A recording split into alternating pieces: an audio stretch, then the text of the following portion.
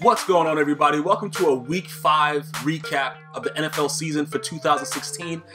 It's back. Tom Brady's back. This man came out and just brutally destroyed the Browns. The Browns are 0-5. They suck. I'm gonna tell you this right now, bro. It's very unfortunate that Hugh Jackson took a chance with RG3.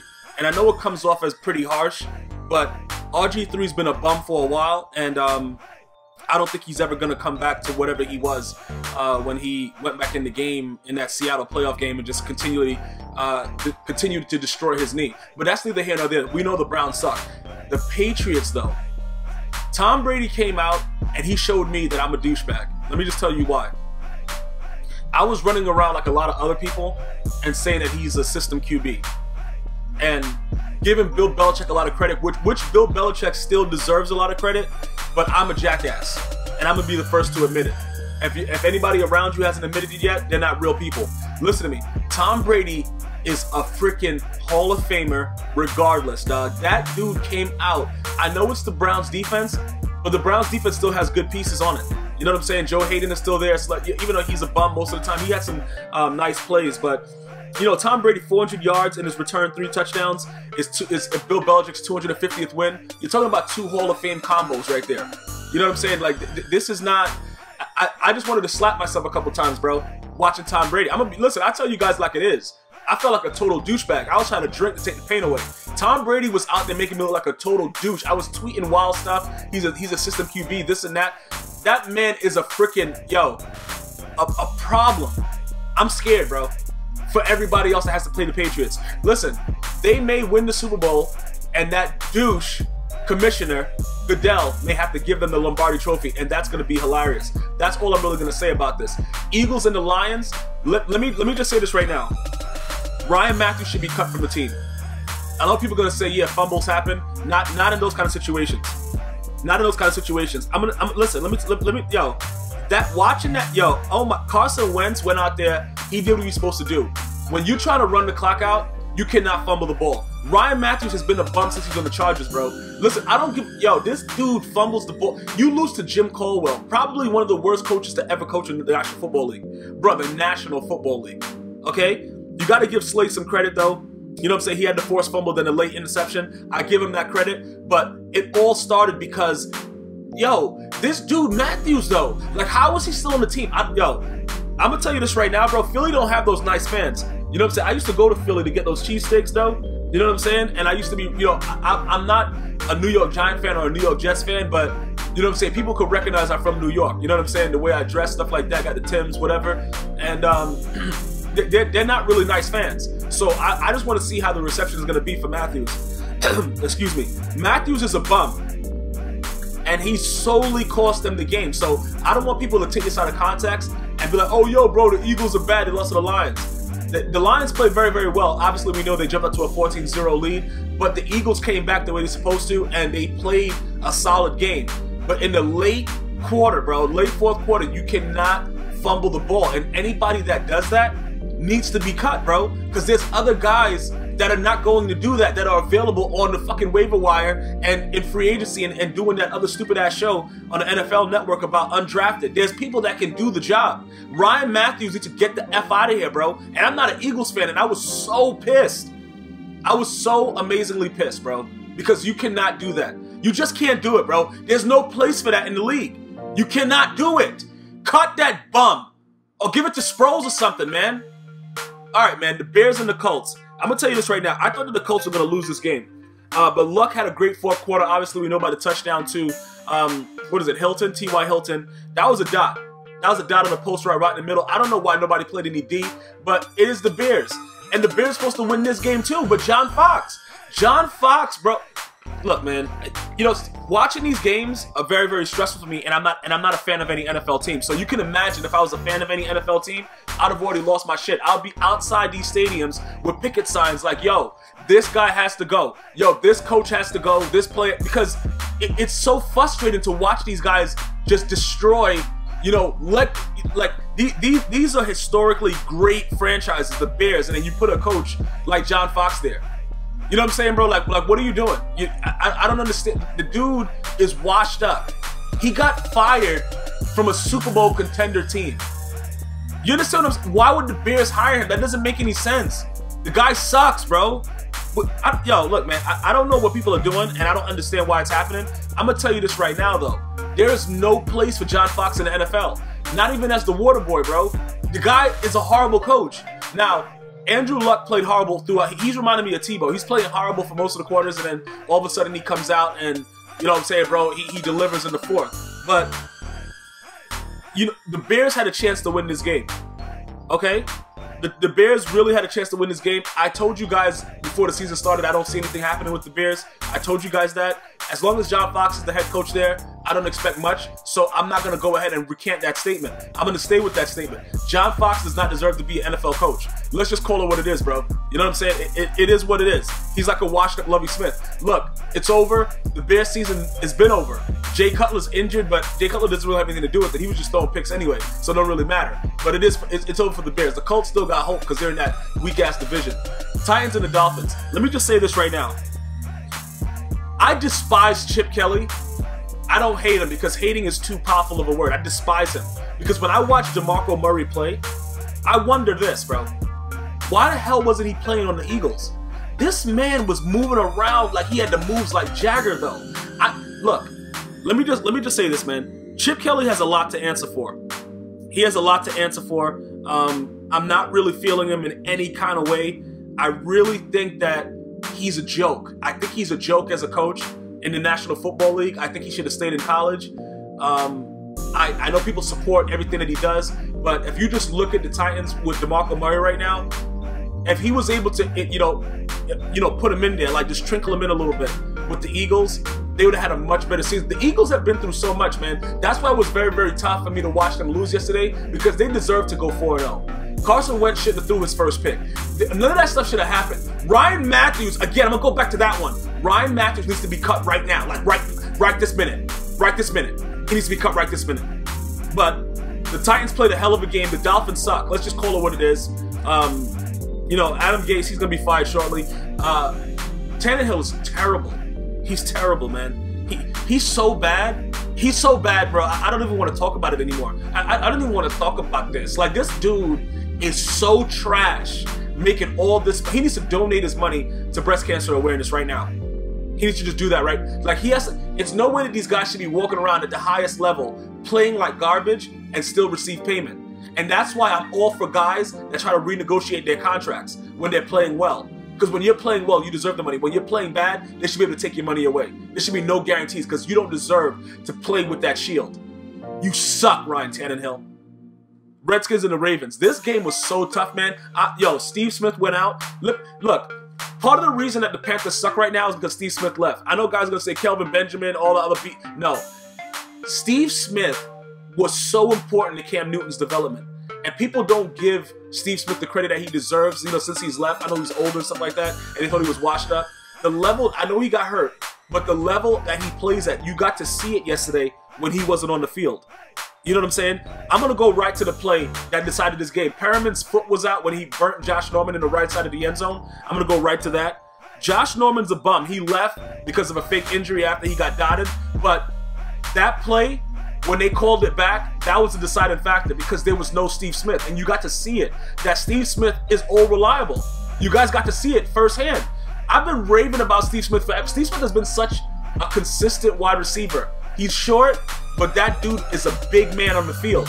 And he gets respected by anybody that he's ever played against respects that man. Except for Jalen Ramsey, a rookie that's just saying that he's young and he's trash talking. That's fine. By the way, the Chiefs, Jags, Seahawks, and the Saints are on a bye week this week, so there won't be any games from them. But that one play with Perriman, okay?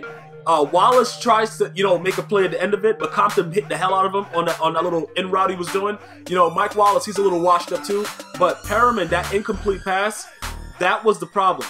That was the major thing, and the Redskins played well enough to win the game. You know what I'm saying? It was a defensive struggle. They played well enough to win the game. I'm not a fan of Kirk Cousins, but he stepped up and made big throws when they counted, and that's pretty much what it is. Perriman, bro, Perriman's he's gonna be a good player. I know he missed the whole last season, but he's gonna be a great. Look, the guy he can catch those balls. He sucked in college, but he can catch these balls. He has the speed and he's able to do it. I wish his foot was in, because Josh Norman got burnt deep. You know what I'm saying? And it would have been great to see it, but It didn't happen. You know what I'm saying? Steve Smith is a huge part of that offense, and I believe that he's been a huge part of whatever offense he's ever been on. Texans and the Vikings. You already knew what was going to happen in this game. Congratulations to the Vikings and the Vikings fans for going 5-0. Let me just say this right now. Marcus Sherrells, listen, look, bro, when you start running back kickoffs and punts and all kind of craziness, when the special teams start clicking on a team where the defense is so stout. And, bro, Bradford has thrown 6 touchdowns and 0 interceptions. Let me say that again. Sam Bradford, who I consider a bum, has thrown 6 touchdowns and 0 interceptions. That is pissing me off uncontrollably, but I'm happy for him. I think he sucks, but the Vikings defense, when you have a great defense, it makes you a lot better than you actually are. Just ask Eli Manning. And I'm going to tell you this right now. The Vikings are a dangerous goddamn team, okay? So anybody that has to play them, I don't give a F if it's Aaron Rodgers. We don't got to say the Bears suck. NFC North, I think that's where they are. Yeah, the NFC North. Let me just be very, very clear with this. The Vikings are taking that division, and they're going to just ramrod anybody, bro. I believe at this point, they are competitive with everyone. If I was doing the power rankings today, I would have to put the Patriots #1 just because Tom Brady's back and that team is scary right now, even with whatever receivers they have. The Vikings would have to be #2 to me. The Vikings have outright looked like a dominant force on the field on all 3 phases: offense, defense, special teams. And that's the bottom line. Like, watching them play, I really enjoy watching the Vikings play. And I can't say that about a lot of teams. I really enjoy it because I like defense. I play defensive football, so I love defense. And that defense is clicking. Mike Zimmer got them boys playing like savages. They're not giving up any more than 17 points max. You know what I'm saying? And they're scoring points. That team is dangerous, man. That team is really, really dangerous. I'm just letting people know right now.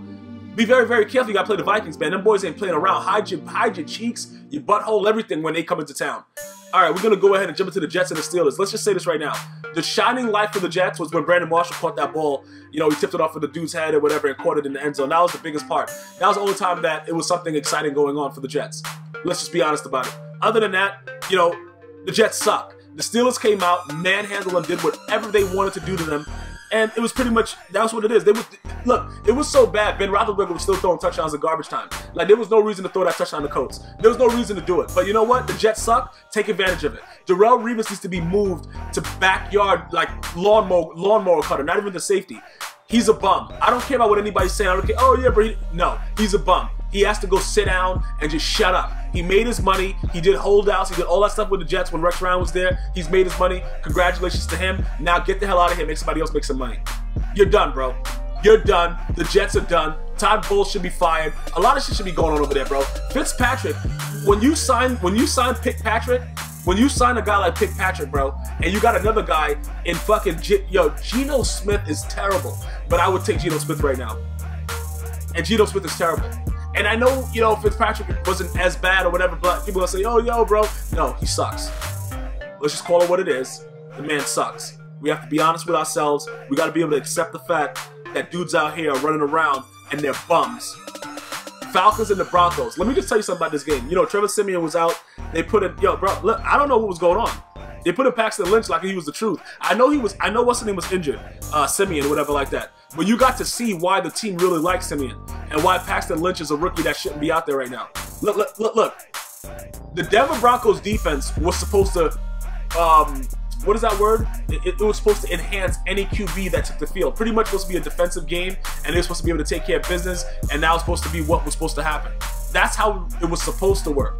Siemian was able to do that. Paxton Lynch showed a lot of rookie traits. A lot of dumb passes, a lot of picks. I'm not mad at him. He's a rookie. That's supposed to happen. But when the Falcons are able to do what they got to do with their dual threat, Coleman, you got the other dickhead running around. What the hell's his name, bro? Dude's a savage, bro. Dude's running around doing what? Devontae Freeman. He's doing whatever he wants to do at any time. That's very, very difficult. And then you got Julio Jones that you just can't cover the guy. It doesn't matter what you do. You can't cover Julio Jones.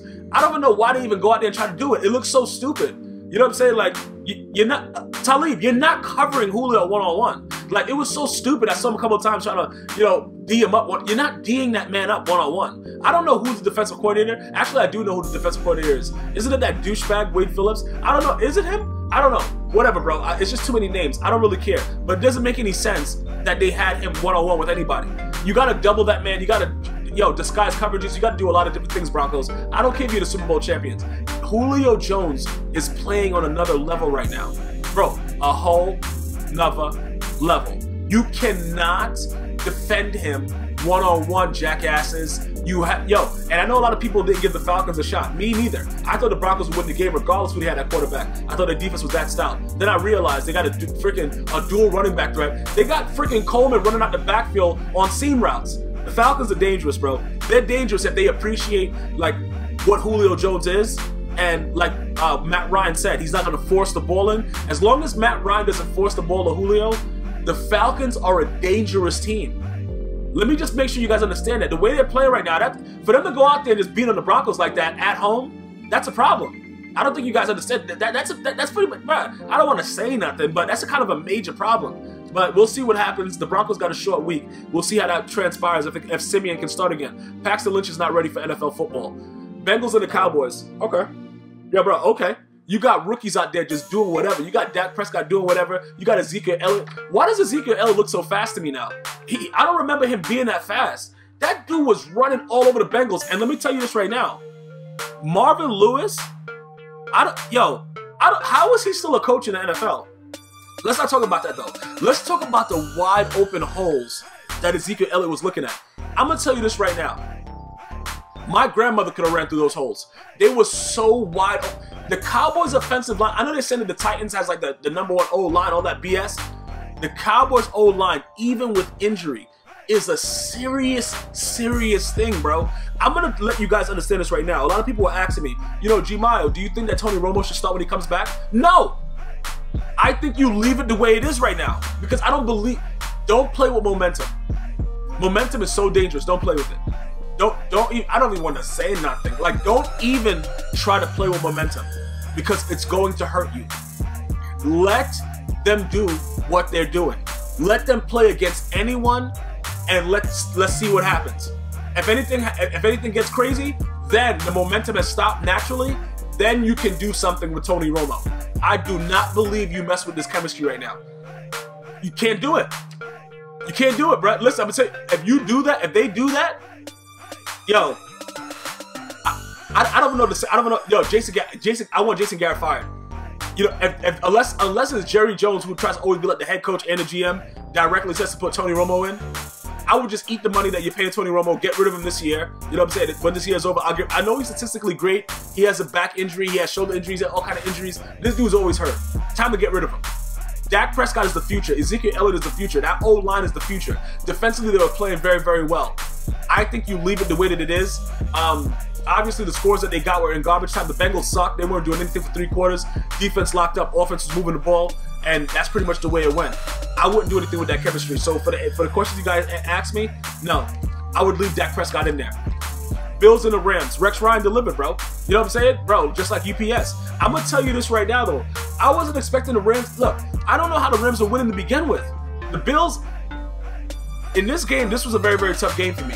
Because, Los Angeles Rams, I'm trying to figure out, like, yo, are they really serious? Are they really going to be? Because I'm all for the players. I just think that Jeff Fisher's a horrible coach. But I'm all for the players, bro. All for them. Me, support the players. Because the owners are just ravishing and do whatever they want to do. The NFL themselves, they leasing these players. They don't care about a lot of the stuff that goes on with them. I'm all for my players, bro. Every one of them to get their money.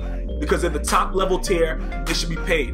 But when you suck, you should not be paid the same amount. They should be able to deduct your money. The same way you get money when you play well, you should be able to take money away. But let me just say this about the Rams. Jeff Fisher's your head coach, okay? So when Jeff Fisher's your head coach, bad things are going to happen. You understand what I'm saying, bro? Bad things are going to happen when Jeff Fisher is your coach. So when you look at Rex Ryan is like that. Rex Ryan talks a lot of trash. He's backed it up over the last couple weeks. That's cool, but Tom Brady wasn't there when they just beat the Patriots. And they're going to get their ass when they play the Patriots again. But that has nothing to do with anything. They came out and they took care of the Rams, bolstered themselves back up over 500, which is great. But I don't know how to react with it because when I look at Jeff Fisher's face, I'm disgusted. I don't even want to talk. Like, when I see Jeff Fisher's face, I just automatically get upset. You know what I'm saying, bro? Like, I just really, my veins start boiling. Like, he is, I don't know how this man is still a head coach of the National Football League. I don't know how it's happening. but I will give the Buffalo Bills credit for going on the road and taking care of business. It is what it is. Chargers and the Raiders. Let me just say this before I go into the whole fact that the Raiders are going to be a force, okay? Let me just say this right now. Phillip Rivers has consistently been one of the top quarterbacks in the league. I still believe to this day, if the Giants would have kept Phillip Rivers, or however it happened, I forgot who drafted who. I forgot, they drafted him, right? Who drafted Phillip Rivers? The San Diego Chargers drafted Eli Manning. He said no, they sent him to the Giants. I said that's how it happened. Anywhere that Phillip Rivers would have went, he would have won a Super Bowl, except for where he's at right now with the Chargers. Because the Chargers have been ass, even, yo, they make the worst decisions ever, all the time. And, you know, either defensively, something, they're not, whatever it is, Phillip Rivers is a top tier quarterback. I just wanted to say that. Hunter Henry is going to be a great tight end in this league. I love what's happening. I think that he can replace Antonio Gates eventually. Antonio Gates still got a little bit of stuff, but obviously we know he's doing performance-enhancing drugs. Dude's getting old. He don't care. He's juicing up. It don't really matter to him anymore. He's like, yeah, I got to make this money. I got kids to feed. And he don't give a F. He gonna cheat. He gonna do whatever he got to do. And I respect that, bro. He's just trying to get his money. But the Raiders, though. The Raiders got fight, bro. These dudes are official. They are ready to, bro, they are ready to go. I just say it in the South, they are ready to go. And the way that they played this game down the stretch, it was unbelievable. Derek Carr, I gotta let you guys know this right now. Amari Cooper's a stud, but Derek Carr, though, and his deep throw accuracy, you gotta be very afraid. I would be very, very afraid of this team, the Raiders team. Okay, that's all I'm gonna say. I would be very afraid. They're 4-1. They're not playing games. That's all I'm saying. I'm not gonna go crazy, whatever like that. But I've always loved the Raiders. I've always loved Al Davis. He may have done some crazy things, but I always loved him as an owner. The Giants and the Packers, which was a Sunday night game. I'm gonna say a few things. Eli Manning sucks. I don't care about all the arguments. Oh yeah, but Eli did this. No, Eli's garbage. He's trash. He's outright trash. The one highlight was that wobbly ass throw that he threw to to OBJ. But OBJ, I thought one of his feet was out of bounds. It wasn't. Whatever like that. OBJ is great. He's athletic. I just hope that he stops with the temper tantrum. He did kiss the net. They made up after the net punched him in the face when he had the temper tantrum the other day. I love all that. Let me just say this about the Packers. Okay. The Packers are not going to win the Super Bowl this year. We already know that because the Minnesota Vikings are in the division and they're not beating them. But Eddie Lacy, I don't know how Eddie Lacy is still playing in the National Football League. Eddie Lacy is a fat, outrageous dude, bro. The dude is disgusting. Just leave Starks out there and cut Eddie Lacy and take the penalty, take the cap penalty. He is horrible. It is yo, bro, this dude is so useless right now. I don't know how you're running around, and that's your job. And I look at the the undrafted series, and I look at these guys that are ready to play. You cannot be a running back looking like Eddie Lacy. You can't, bro. It's Jerome Bettis would break a big run. Jerome Bettis was a big man, light on his feet, able to do. Eddie Lacy's just a fat guy. He's just a fat guy walking around. There was no way that anybody could say anything else other than that to me. It's not, bro. The guy's a fat man walking around. That's it. He's plump. It has to stop. It needs to stop right now. He's a plump man that's running around and doing nothing. That's what he's doing. That's pretty much what that man is doing right now. He is a disgrace. Jordy Nelson looks good. The rest of the team looks good. Cobb did that great play, but he got blasted in his back by Landon Collins, though. But it was a decent game overall. The Giants look horrible. They looked at field goals. Eli Manning made wild, ridiculous throws. He is trash. But it's all about Eddie Lacy on the Packers side. The Packers will not be a sufficient team. I know he got an ankle injury or something like that. He probably dropped a donut and twisted his ankle. I don't know what he's doing. I'm going to let you know this right now. Eddie Lacy should not be in the National Football League at running back. He should be a lineman. Until next time, one love.